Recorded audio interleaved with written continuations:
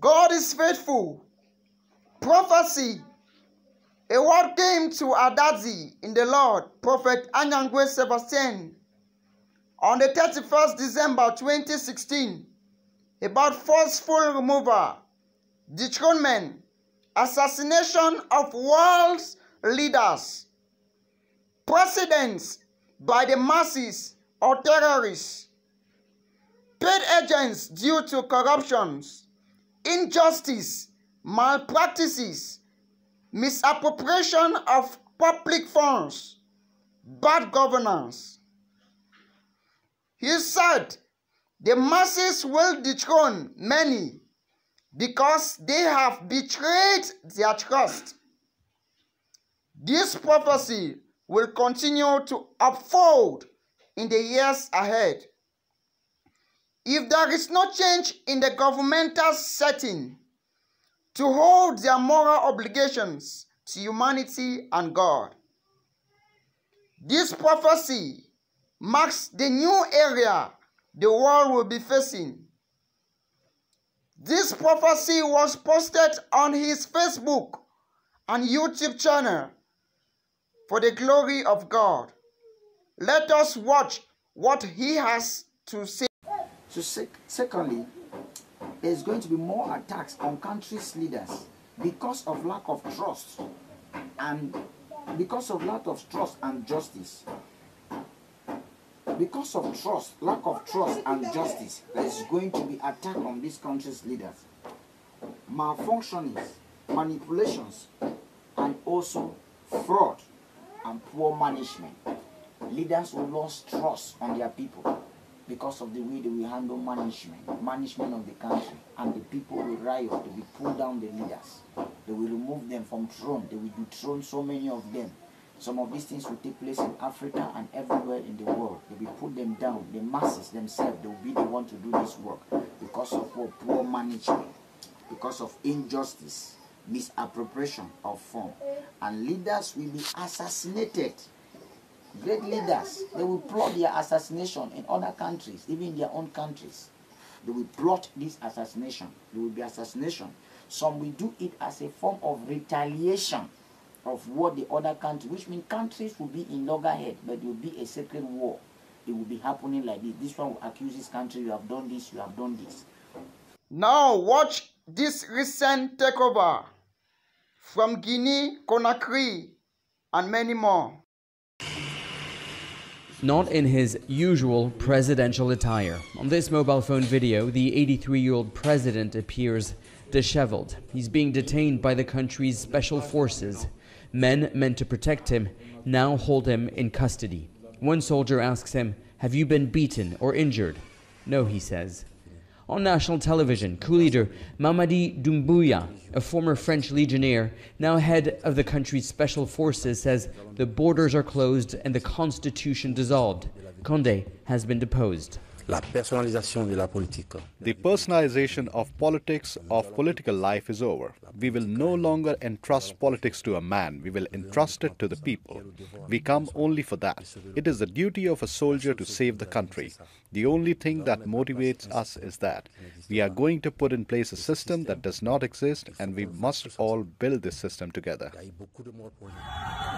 There were celebrations in some neighborhoods of the capital before an overnight nationwide curfew was put in place, with the military patrolling the streets. Coup leaders have removed regional governors and replaced them with military commanders. The military has asked civil servants to return to work on Monday, and all former ministers and government officials are expected to gather at 11 a.m. at the People's Palace. The coup leaders say any defiance will be treated as an act of rebellion.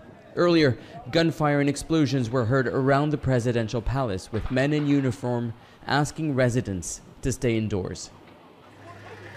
Alpha Condé won last October's presidential election amidst widespread protest. He amended the constitution, allowing him to run for a third mandate. The outcome was disputed by the opposition and members of civil society.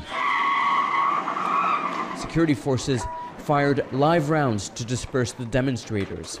French President Macron accused Condé of grabbing power, with neighboring Senegal and Guinea-Bissau closing their borders, leaving the president increasingly isolated.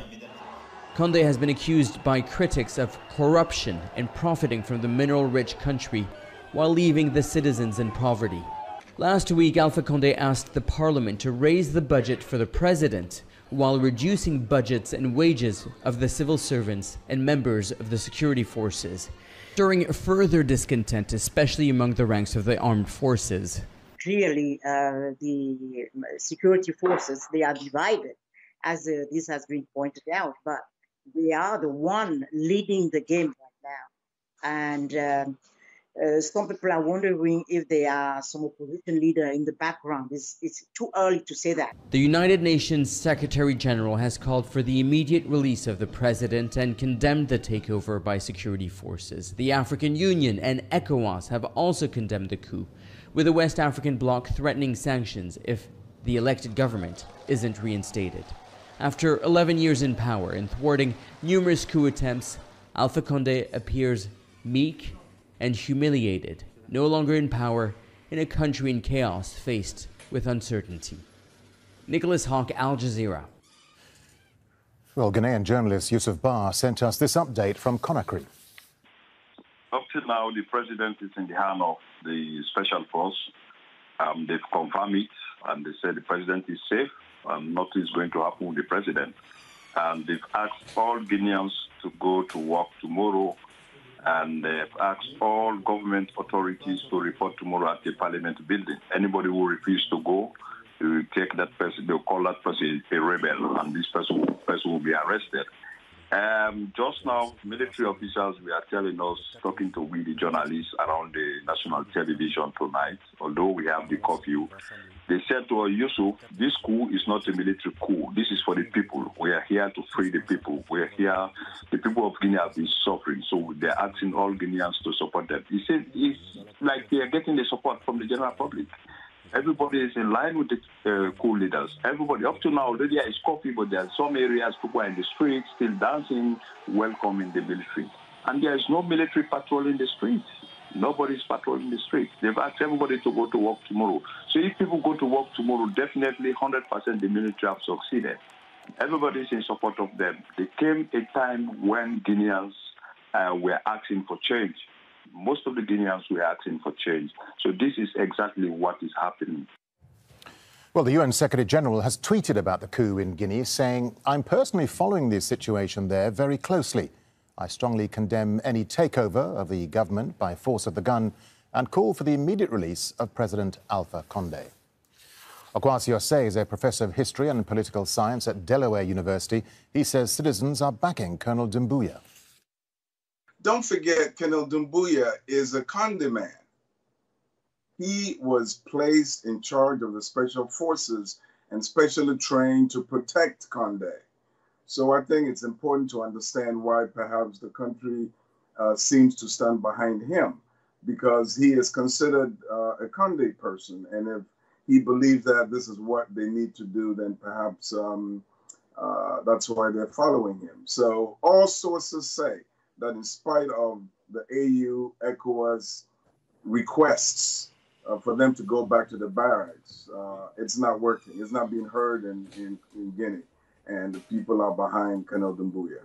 We just have to look next door to Mali to find out what happened in Mali. And Cote d'Ivoire, for example.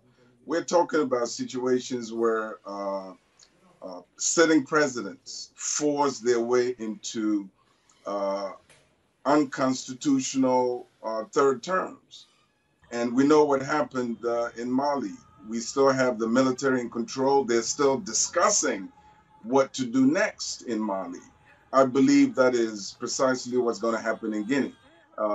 It's, right now, there's no question that Colonel Doumbouya is in charge, and he's the de facto head. So sanctions or no sanctions, they would have to talk to him. And more importantly, they would have to take the measure of the country. And it is clear that it is a popular uprising, at least as of the moment. God is faithful. If we are not governed by God, then we will be ruled by tyrant.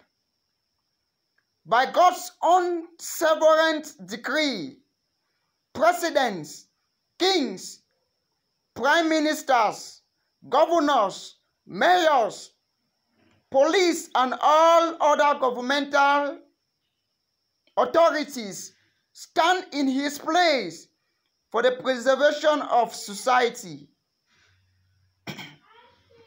To resist government is therefore to resist God, especially the one put in place by God.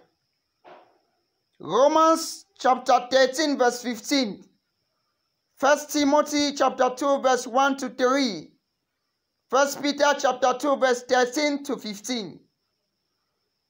We are praying for countries undergoing forceful takeover.